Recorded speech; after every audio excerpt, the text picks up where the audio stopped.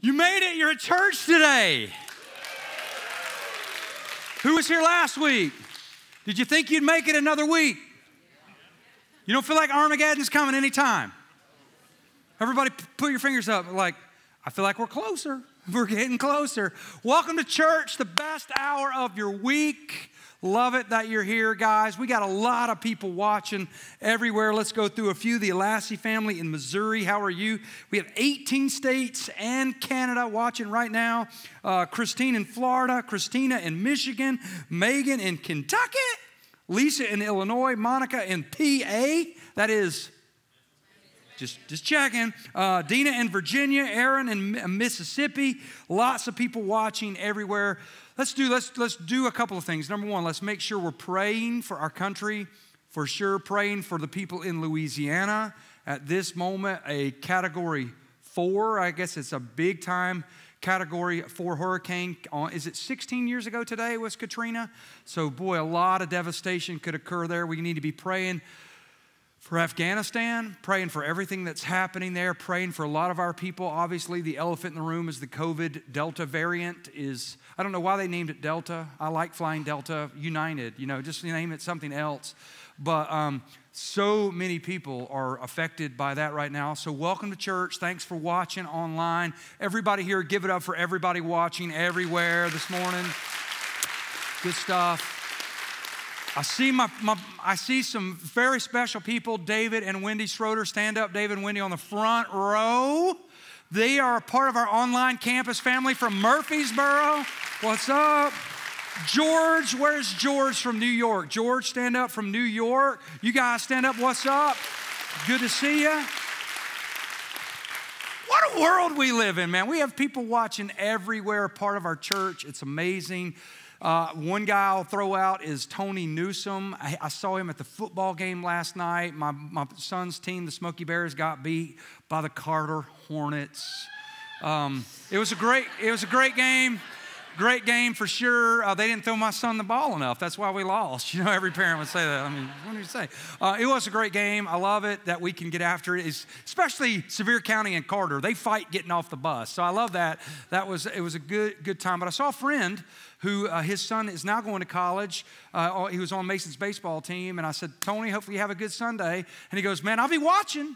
And I'm like, Tony, I wasn't aware you came to our church. He goes, I don't miss any Sunday. He watches the 9:30 and the 11:15 service. And if you know Tony, he needs it. So everybody give it up for Tony, everybody. What's up, Tony? I thought I'd shout you out. That's good. That's good. If you have your Bibles, turn to Genesis chapter 3. If you're visiting with us, and boy, we have a lot of people visiting. We as a church are a little different. You probably already kind of felt that in this service. We teach and preach in sermon series. I like to do that. I don't use the word redundant. I would rather use the word reinforcement. We reinforce God's word, God's truth, the power of this hour. Do not ever underestimate its potential because this is needed in our lives. As we focus on the place that God has for us, for you and for me, if we don't watch it, we find ourselves in a pit, in a dark place. Anybody there? Be honest, anybody can wake up and turn on the news and 12 seconds later, you're there? We do not focus on the promises of God. We focus on problems. And so I love it that this series, even though the title is a little churchy, I guess, I like that. I think we all can see ourselves in that drama that you just saw. And give it up for Jeanette and Savannah. I mean, Jeanette is awesome. She wrote that. If we don't watch it, we don't communicate as husbands and wives. We don't communicate as families. And we can find ourselves in just a really dark place. We struggle with meaning in life. We struggle with, hey, our place in this world. Why do we even get up every morning? And I do think there is a cultural sermon that is bombarding us daily, that is teaching some things, and we're digesting some things that is really harmful to us. And I really believe this moment does matter. And I love this series. I believe God led us to this moment, to this series. And so I want to go to the song that you just heard. Some of you that are visiting with us, you're like, did I just hear a Lady Gaga song here in church? Lady Gaga, who knows the song, Bradley Cooper, The movie The Star is Born. Lou, how many Star is Borns have been made? 3. Did you know that? That's the 3rd, the current one, which don't watch it. It's depressing. People are still asking me, what did you endorse last week? A Week Away. Who watched? Anybody watch it? Was it good? Some of you are like, no, it's a musical. It's a bunch of kids singing Christian songs. It was good. But don't watch A Star is Born because that's very depressing. The character played by Bradley Cooper fits into this sermon perfect. Had everything that the culture tells us we got to have to fill the void, and he cannot find meaning. And so this song, the reason I had Pam, by the way, Pam killed that song. Lady Gaga, Eat Your Heart Out. The reason I had Pam and Bradley Cooper, Scott, sing that song is a lyric that I want you to pay attention to jump into this week. That song is a powerful lyric because I think all of us are there. Tell me something, girl. Are you happy in this modern world? Or do you need more? Is there something else you're searching for? Everyone is there. Tell me something, boy, or aren't you tired trying to fill that void? And really the lyric that I'm after is, in all the good times, I find myself still longing for change. But in the bad times, I fear myself. That's me. Even as a Christian, even, hey, God, you know what? I need you more today than yesterday. I want to be closer to you more tomorrow than today. If I don't watch it, I can consume so much culture just by, hey, social media, the news, that you're like, man, is there even any meaning? Why do I even do what I do? It seems like the world's going to hell. What are we even doing? The church should just shut the doors. We should just nail the door shut. I'll stay in here till the Lord comes. We're not gonna make a difference. But yet people are lost. They're not happy in this modern world. We long for more. Even in the good times, we want more. I find myself all the time. Last week, case in point, my wife went to Nagano's, brought Nagano's home for dinner. Nagano's Japanese right there in between Pigeon Forge and Sevierville. Who's eating at Nagano's? Okay, it's like, I'm eating the food. Dave, I find myself like, I could have probably had something better for dinner than this. Even though the little yum-yum sauce is good. 7,000 calories per tablespoon. And you drizzle it all over the vegetables, right? I mean, I find myself that in the good times, I'm like, man, I still could find something better. Some of you are married to her right now. You're like, yeah, it's good, but...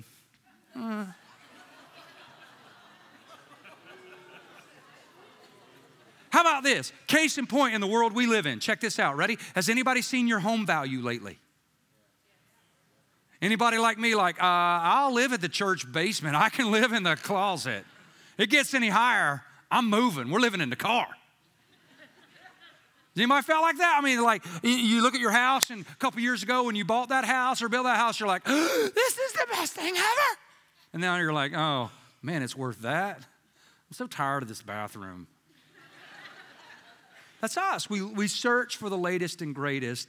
I wrote it this way, my sticky note. We have a God-shaped hole in all of us, and it's not money or power or relationships or even places that will ever fill it, but that's what we do. We search for it. Even as Christians, if we don't watch it, we're so into the culture teaches even the beginning of mankind is wrong. Even creation is wrong. We don't teach that anymore. We teach evolution, that we just evolved. I said it last week. Some big bang happened. We all are from some cosmic tadpole. And people believe it. We're like, well, that's what science says. So you believe science, huh? Science is rock solid lately. I shouldn't say that. The government is the answer. Boy, they know what they're doing. Great. They're probably watching. I mean, please get me out of prison this week. I mean, we laugh, but people are like, well, okay, yeah, that's what I believe. It's true. And if you believe that, I will say it, right? If you believe that, hey, we're all just, it just happened. Like I said last week, and I thought it was good. It hit me, and I did it right away. I did it all services. I got some laughs for the people that are funny and some laughs for people that you don't have a sense of humor. But I jumped into everybody's working for the weekends. Well, if you believe that the world just happened, there's no meaning, well, then just keep a diaper on and keep eating Cheetos and stay in bed. I mean, we might as well turn this into some widget factory. We can all work here. We can make something. And that's the world. If we don't watch it, our world teaches and preaches and screams at us. Well, there's not a lot of meaning. If you get the beginning wrong and you get the end wrong, like when you die, you just go to nothing. But yet you realize there's something that we long for. There is something that we search for. There is a God-shaped hole. If you look at creation and you don't think, wait a minute, there is a God who created all things. The earth happens to be like the perfect distance to the sun to sustain human life, and that just happened? If men came from apes, then why are there still apes? Let's go back to that thought from a long time ago. But yet people do. They believe it, and they think we're crazy to believe in creation. Oh, you're stupid. What? But that's our world. And so we all search for the place. How's it working in our modern world, y'all? We're all in a pit. It's all what we do. It's what our kids do. We're like robots. We do everything that everybody else does because everybody else does it. Well, we got to do that. I don't even think my kid likes soccer, but he's got to play it because everybody plays it. And you're like, Brent, that's our world. That's how we are. And if we don't watch it, forget any promise. And then that's the danger, because now in the bad times, you start to fear yourself. The alone Brent is the dangerous Brent. I can get into a dark place in a hurry. And the enemy can battle, and the enemy does battle. And we're going to talk about a satanic attack on our society, on us today, that we underestimate. It goes back to the beginning. It goes back to creation. And we got to own some things so we can battle our way to victory. We have to, and this moment does matter. Because all of us are here, and I'll case in point, I'll start it. Can anybody tell me what this is? Does anybody know what this particular picture is? Wow, you guys you're not the sharpest service so far, because first service, everybody screamed it. Voyager, Voyager. Do you realize in 1977, NASA launched Voyager 1 and Voyager 2 at the same time to explore the outer reaches of our galaxy? Who knew that? That in 1977, NASA launched twin spacecraft. Come on, raise your hands. Let's see the smart ones among us. Okay, boy, not as many. At the last service, they all raised their hands. So all the college graduates were in the last service, I guess. I knew that, but I kind of forgot. But there's one thing I learned this last few weeks and thinking about this all, and I'm going to tell you now what I'm going to tell you. This illustration is sermon gold. I did not know this, and maybe you didn't as well. On Voyager 1 and 2, that NASA's smart scientists put together a record. Some of y'all remember who owned records back in the day. They put together a 12-inch gold-plated record called The Sounds of the Earth, and they put them on both Voyager 1 and Voyager 2. Just in case, I'm not making this up, that if Voyager 1 or 2 got into the far ends of the galaxy and they met up with E.T., and E.T. happened to have a record player, you can Google it, I'm not making this up, that they could put this record on, and this would be kind of like a cultural capsule, a planet capsule of what our Earth is like. Sounds of the Earth. They put stuff like a heartbeat, just the sound of a heartbeat. Ka-gun. Come on, do that with me. Ka-gun. Ka-gun. Y'all remember the movie Dirty Dancing, right? Ka-gun. Anyway, all right.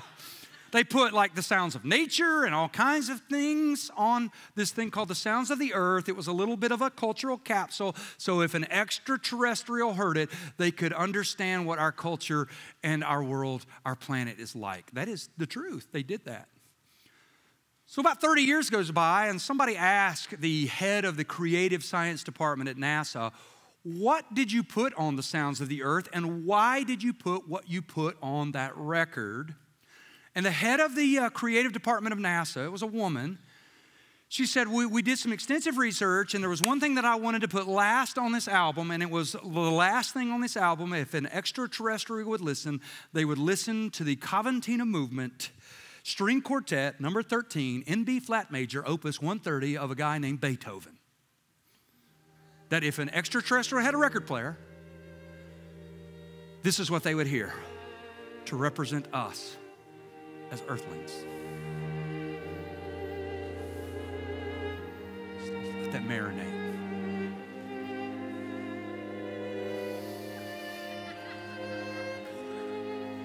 She's like, this is true, ready? She's like, when I heard this, man, I thought, what a great piece of composition. It's beautiful, but yet it's sad. And check this out, this is interesting. She said, when I heard this Cavatina movement, I did some research and I saw the original composition, the original score that Beethoven wrote this piece of music on, the original paper, and in the margin, handwritten in his own handwriting, was a word in German that meant longing. And we kind of surmised that Beethoven, when you heard this piece of music, Joel, bring it up, let's kind of fill the rafters, wanted you to think longing. So this is good. Part of what we wanted to capture in Voyager, she said, was this great longing we feel as people. It's as if NASA scientists were saying to the rest of the universe, this is who and what we are as human beings, creatures of longing. And hidden in the basic introduction to who we are, there's an implicit question that we are wanting to ask to possible extraterrestrials. Do you feel this longing too? Or are we the only ones?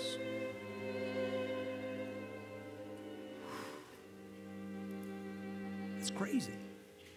How many people knew that record was on Voyager 1 and 2? Look at the geeks among us right there. That's amazing. Give yourselves a hand. So here you go. Ready? Check this out. I wrote this down this way. If we're honest, there are times in our lives we look around and we wonder, is this all there is? If we're honest, we struggle. It's hard for us to believe sometimes that there is a place for us. There's a purpose. There's a meaning. And I think it's really perfectly kind of brought out in this picture. A picture paints 1,000 words. And Robertino was in the Wednesday service. Some of you know the local artist Robertino who paints for us, and he's just an icon in the community. I said, Robert, in the world in which we live, this should be your fall painting. Forget Mount LeConte or something pretty. Paint that. Put your name on the bottom. We'll all buy it. But that's how we feel. There's so many of us today that are just kind of keeping our head above water.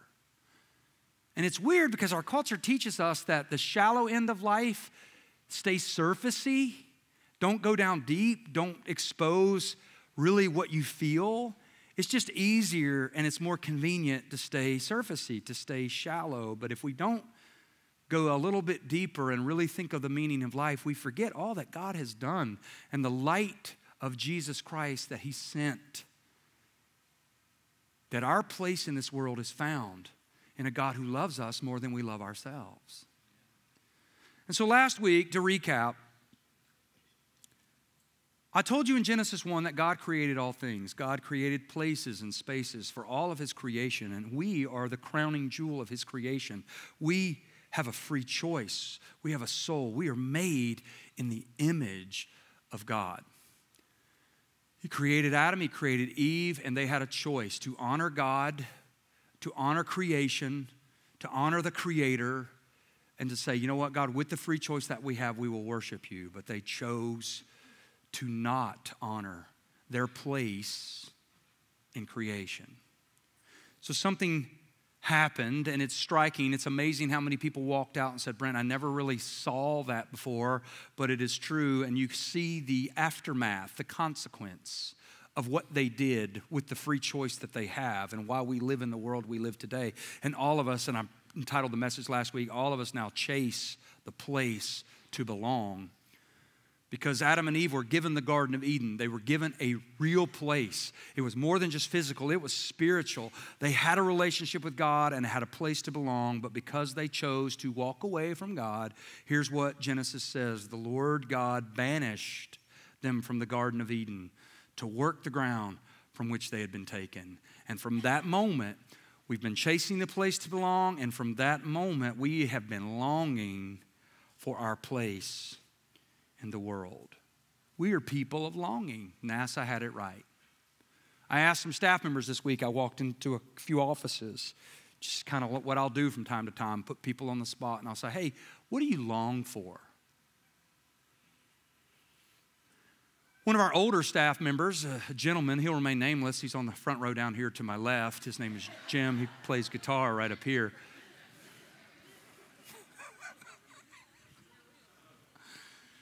He won't mind.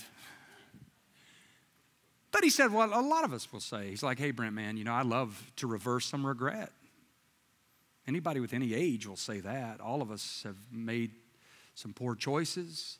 Aren't you thankful God's mercies are new every morning? So he went deep on me. I'm like, Jim, man, he even threw it out, reversal of regret. I'm like, whoa. And then he stopped for a second. He goes, I long for a new pickup truck too, but that was shallow. That was like just boom, one to the other. Some of our staff said this, and I was kind of shocked for them to say it so candidly, and they will remain nameless because you could tell they meant it, and I think a lot of us are there. Acceptance. And that's when I went and hugged them. You're great. I love you. Acceptance. All of us long for acceptance. We want to feel significant. Want to feel like, what we do matters and people do care. And, we're on this earth for a very short amount of time. What difference do we make? We all long for our place in the world. So what I want to do today is I want to ask the question, why? Why did Adam and Eve do what they did? And you might know this moment in Scripture. We got to go back to the beginning. I really want to build some foundations here. I want us to really look at this Scripture maybe with fresh eyes today and go, wow, I can get a lot out of this in my life today. This is applicable to me. Because why would Adam and Eve, why would they do what they did? Why would they have a place to belong? They did not have to fight that insignificance. They did not have to fight this alone barrier. They didn't have to fight this barrier to communicate. Boy, they had innocence. They had intimacy, not only with God, but with each other. But why would they do what they did? Because of a free choice. There is right, there is wrong, there is good, and there is evil. And this moment in Scripture, I don't know why God allows this. I don't. Theologically, I can't say, wonder why God allowed this, other than to say, you know what, if we don't have a choice between right and wrong, that is not really a choice. And a deception occurs. A serpent shows up. We know this serpent as Satan. There is an enemy that wants to kill you, destroy you, rob you of your joy. There is a systematic, cultural, just crazy thing happening in our society where we sometimes don't believe that there is a satanic attack battling us, and that there is, but yet God is greater, but yet we choose to digest the culture and the message more than we digest Christ and the cross. So I want to go back. I want to read for a while. I want to just get back into this, let this marinate a little bit, so I didn't have too much information last week. But I want you to look at some things. Let's unpack these 13 verses of Scripture. I want to give you 5 things to think about, because I think we're all there and we can relate to this way more than we think we can. Now, the serpent was more crafty than any of the wild animals the Lord God had made. He said to the woman, did God really say you must not eat from any tree in the garden? We talked about this tree last week, this place. The woman said to the serpent, we may eat from the fruit of the trees in the Garden of Eden, but God did say you must not eat from the tree that is in the middle of the garden. You must not touch it or you will die. The tree in the middle of the garden was the tree of the knowledge of good and evil. God put a tree in the middle of the garden, this place that he created for mankind, gave them a choice, so we're created in his image. He didn't put this tree behind barbed wire. They didn't have to climb a mountain. It was right there. They had everything they needed in life to sustain them forever and everything else. But of course, if it's forbidden, right? Sometimes we roll that direction. But the serpent says to the woman, you're not going to die if you eat that. For God knows, this is a really interesting verse of Scripture we don't sometimes think about. For God knows that when you eat from it, your eyes will be opened. You'll be enlightened. You'll see the light. And you will be like God, knowing good and evil. At this moment in the infancy of man, they only knew good. They did not know evil.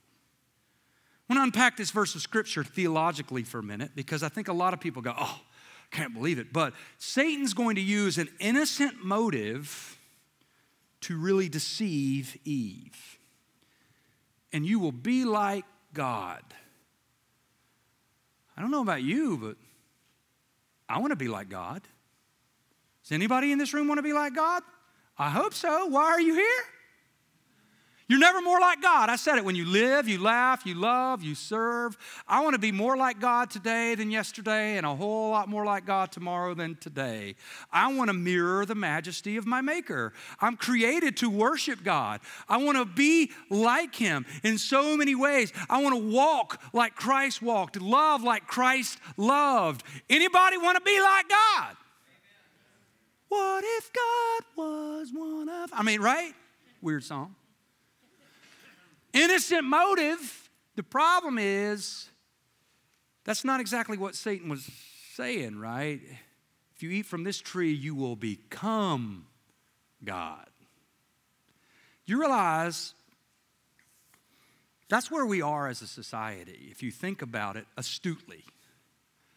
Our culture was founded on Christian principles. Our nation, America, was founded on principles to say, hey, we would like to conduct ourselves and be like God.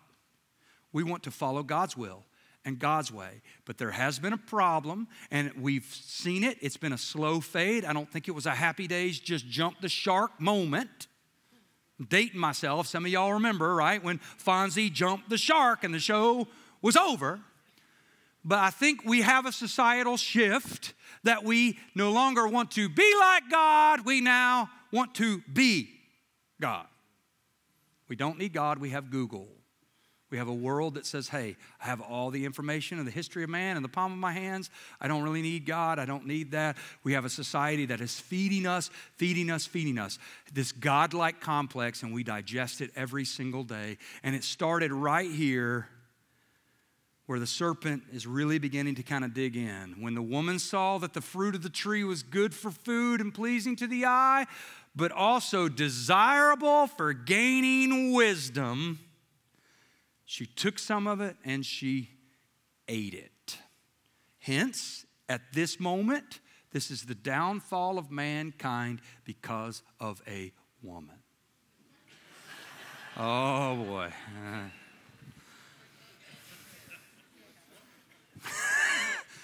It's right, Lou says it's right there. But of course, she also gave it to her husband. He goes, okay.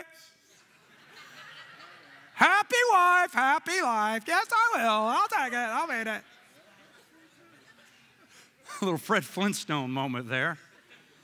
Gave it to her husband who was with her, and he ate it. Then the eyes, we talked about this verse last week, the end of innocence. The eyes of both of them were open, and they realized they were naked. So they sewed fig leaves together and made coverings for themselves, Tarzan and Jane. The man and his wife heard, listen to this, listen how crazy this, they heard the sound of the Lord as he was walking in the garden in the cool of the day, and they hid from God, like you can do that, among the trees of the garden. But the Lord called to them, where are you? Adam answered, I heard you in the garden, and I was afraid. Because I was naked. I now know the difference between right and wrong, and I don't want to know this difference. I can't believe we're here. But boy, do I feel vulnerable. Boy, do I don't want to be exposed. And so I hid. We're there today. How many people struggle? And God said, who told you that you were naked? Have you eaten from the tree that I have commanded you not to eat from? The man said, the woman you put here with me. Don't you love the blame game? She did it. He wasn't complaining a few verses ago when they didn't have no fig leaves on. He's like, flesh of my flesh. Oh, woo-hoo. Now it's like, she did it. Some of you are there now. Like a couple years ago, you got married. It's all good. Now, she did it. Satan, right? I mean, that's the blame game. We do that today. Everybody blames everybody. Republicans blame Democrats. Democrats blame Republicans. Husbands blame wives. Wives blame husbands. It is the government's fault, but it is. Anyway, I mean, we blame everybody. I said it, and I say it facetiously, and people laugh because there's a lot of truth to it because we blame our parents like crazy. If anything's wrong with me and you think, Brent, you have mentally gone way crazy, it's my mom. She pinned my diaper on too tight. She painted my color a lame yellow. She made me wear little knickers when I was a baby. Blame her. Her fault. We play the blame game. We still do it today. We don't take ownership. Then the Lord said to the woman, what have you done? The woman said, the serpent deceived me and I ate it. But that's the truth. From that moment on, there is a choice to be made. There is deception that is occurring, and we eat it every day. You're like, man, I wish God could walk and talk with me. We have His Word. Our roadmap for living, Route 66 for our soul. An outrageous love story of a God who created all things and people walked away and God would love us. He could have deleted us off the screen a long time ago, but God loves you more than He loves us more than we love ourselves. And we have God's Word, and we can walk and talk, and we can be in church, and we can listen to the truth, and we can have friendships, and we have life groups right now that have been opened up. We have 500 and plus people that have signed up for life groups, and there's room for more. I mean, we're not meant to lone ranger and stay in dark places by ourselves. There's so many ways that we can encourage each other and lock in on God's promises. But yet the serpent, Satan, deceives us today, and we eat it every single day, and we wonder why we feel like we do. Why is life misfiring? Why is there no meaning? Why do I don't feel like I have a place in this world? I think, and this is what I'm going to give you, I wanted to give you 5 things, and it really comes from my Life Application Bible, that as I was just studying one day, and of course God's Word is so alive, it's just so alive. You might read something 5 years ago, and you read something today, and you're like, wow, I never got that, I never saw that.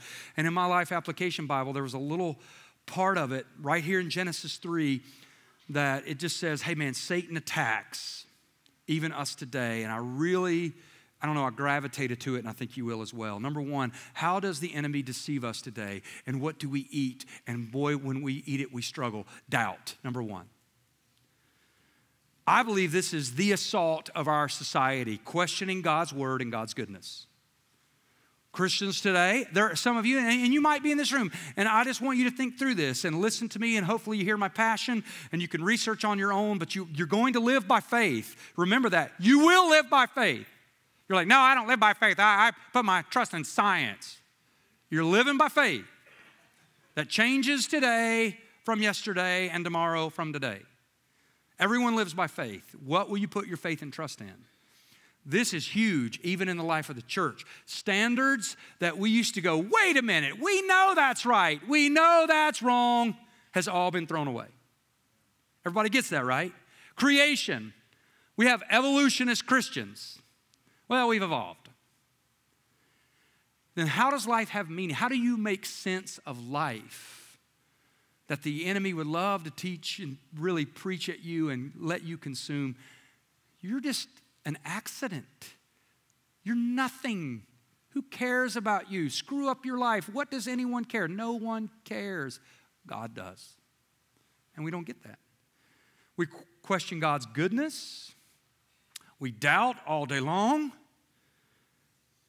We look at a world and go, God, how would you allow things to happen? God gave us a choice. We live in a world of sin, death, and disease, and we can choose to trust God. And not only did he create us, Jesus Christ is preparing a place for us that we will spend eternity with God and worship him in eternity. Compared to this earth, eternity is a long time. Discouragement. We look at problems rather than God. This is us. I just wonder if it's you. I know it's me sometimes. I can easily look at problems rather than God. I can easily get discouraged. I talked to you about anxiety. We talk about all the things that we all struggle with that's off the charts today. And we wonder why. Because we look at our problems, we look at our problems, we look at our problems rather than God. I think this one's pretty crafty. Diversion. Today, wrong things look attractive to us. Isn't it interesting that it does? Wrong things. It's easy to do the wrong thing, isn't it? Man, it just feels natural. Just walking that way. We want them more than we want the right things. Who cares about the consequences? Diversion. The word divert. Turning something aside from its original course. Anybody ever been on an airplane and got diverted? I got a couple great stories. I have a nephew he's an awesome kid, man, but he's out there. He got on an Allegiant flight from St. Pete, Clearwater, flying up here to see us in Tennessee, and apparently he fell asleep. Thunderstorm was in East Tennessee. Plane got diverted to Louisville, Kentucky. He woke up, totally oblivious to the world, walked outside the airport, was on the phone with us. He's like, I don't see your car. I'm like, what are you talking about, Connor? It's like, I don't see it anywhere. And then he goes, oh, wait, I'm in Louisville, sorry. Almost got left. God bless him. My son and his friend Briggs, we were on a flight to Denver, Colorado a few years ago. And it was a woman pilot, and she came on. She goes, man, Denver right now has a lot of wind shear, and the Rocky Mountains are there, and it's bad. And she goes, I'm going to try to land this plane. I'm like, what do you mean you're going to try to land this plane? She goes, hold on. And she dropped the hammer into Denver, and the plane started to shake, and it turned sideways. She was ready to hit the ground. We're like, what is going on? I'm like, Lord, I'm coming home. And all of a sudden, she pulls that yoke back, takes off like a fighter jet. She swings back around. The place, everybody's puking. It is bad. She goes, we're trying again. She tried 3 times. And the last time she goes, if I don't get in this time, we're going to have to divert. I'm like, where are you diverting from? Denver, Colorado? Des Moines? Where are we going? She landed that plane. People were, sick as a dog. We're all kissing the tarmac. It was amazing. And I thought to myself, wow, I was more worried about being diverted. And I think there's a lot of people like that. You're like, you know what? Storms in life come. Turbulence comes in a marriage, in relationships, in a job. We're like, we'll just divert. Even though I kind of know this is where I need to go and this is where I need to be walking, whether it's in church life, your Christian life, whatever, you can put a lot of things in that equation. We start, wrong things look good. Let's just move on, and it goes to this, defeat. You feel like a failure, so you just stop trying. How many marriages that I've seen, over the course of time in this last couple of years, it started to really expose a lot of, we live in the darkest of days, and people are like, you know what, I'm just going to quit trying. Goodness. It's easy for the enemy to get us in a corner, and we just quit trying. And we could just be one moment away, one decision, one walk, one step away. So in your doubt, remember, got this shirt from a long time ago, keep on walking, do it. Delay, don't put off something so it never gets done. I think that's the enemy's tactic if we don't watch it even in the church today. The old adage, if you wait for the perfect conditions, you will never get anything done. There are churches in America today that communities are counting on them, but they've been closed for a long time, and now we have a new variant comes out, and we're like, well, shut it down again. We'll give it we'll take another pass at it in a year or so. Spiritual rhythm has been destroyed. People are lost. They are consuming the culture as fast as they can consume it, and they wonder why there's a massive hole in their lives. Remember this, Jesus took our place, so we know our place in this world. I have been crucified with Christ. It's no longer I who live, but Christ who lives in me. The life I now live, I live by faith. But where do I put my faith? In the Son of God who loved me and gave himself for me. I want to close with this. Tuesday night in this room, We had a funeral of a lady named Debbie. She was 54 years old. She died of cancer. Her and her husband, Gary, had been coming to the church for 4 years. My assistant, Becky, who was on the stage a while ago, any funeral that I do, I will ask her to reach out to a family member or a loved one and just make sure that I have information that's maybe not just in the obituary about the person. I want to know that person. I love to honor life. And a lot of times, family members will send bullet points. Uncle Ed loved to fish, loved to hunt. He was a great antiquer. And I'll try to find a common denominator that we can kind of relate to. And I just love to honor life. I love to remember a life that was lived. We're all fearfully and wonderfully made. But Gary wrote me 2 pages about his wife, Debbie. And honestly, I've never had, in 30 years of ministry next year, lots of funerals, way more than I can name. I've never had somebody that wrote me something about his wife that was not intended to be read. He did not speak at the funeral. He just wrote this from his heart so he would know that I knew what she meant to him. I want to read you the last 2 paragraphs because I think it brings everything home. I sat at my desk and cried like a baby. I thought, wow, boy, that's living out this verse of Scripture. People would often ask me to describe my wife, and I would say this: we know that God is love. So he took all this love, added compassion, caring, kindness, and wrapped it into a beautiful package, and she was named Debbie. She never had to force love, care, compassion, or taking care of people. It was just built into her DNA. It oozed from her pores. She was so unaware of how many lives she touched and affected. She never wanted the spotlight. She was very content staying in the background, taking care of people. She was the most genuine, loving, kind, caring, compassionate person I knew. She loved Jesus. She loved me. She loved her family. She loved her friends. She loved her church. Through the last 2 years in her battle with cancer, she never lost hope. She did ask the question, why me? But knew that God would be glorified no matter the outcome. In 2019, when she lost her hair due to chemotherapy treatments, she was so afraid to show her bald head. But Pastor Brent preached a message that Mother's Day called Beautiful. The very next week, we're sitting in the church parking lot. All of a sudden, before we came into church, she took her hat off, threw it in the back seat, and said, "I'm done." I questioned her, and she asked, "I don't care who sees me anymore. I'm beautiful." She was ready to hashtag kick cancer in the face, she said. Although the battle kept going and getting tougher, Debbie kept smiling, kept hoping, and to her very last day, I truly believe she knew that God was in control.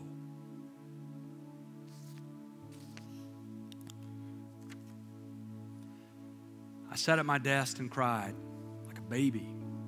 I asked God to forgive me all the times that I feel so doubtful, so discouraged. God, thank you that you are in control. Debbie lived out that verse of Scripture. It's no longer I who live, but Christ who lives in me. And Debbie's in heaven today, not because she was great, because in May of 1999, she accepted Jesus Christ as the Lord and Savior of her life. And today, she has found her place in eternity. When you die, can somebody say something like that about you? Man, I hope so. God, be with us as we leave this place. May something I said today strike a chord in all of us, because I believe that you are speaking. You've definitely spoken to me. And sometimes I think we just look at our problems way more than the promises that you have given to us. Oh, what a Savior. Aren't you wonderful? Christ would die on a cross, would rise again for our sins, to conquer the keys of death, hell, and the grave. He is preparing a place for us today. Our hope, our anchor is secure, even in the midst of a storm. And yet most of us in this room, if we were honest, we're like, Brent, you're right. We digest the culture all of the time. And we come here sometimes and we're so weak. We're so feeble. Maybe we need to digest your word and your promise. Maybe we need to once again just be grateful that Christ, he took our place, that we know our place, and that's in you. God, thank you for this hour. Thank you for this truth. In Jesus' name we pray.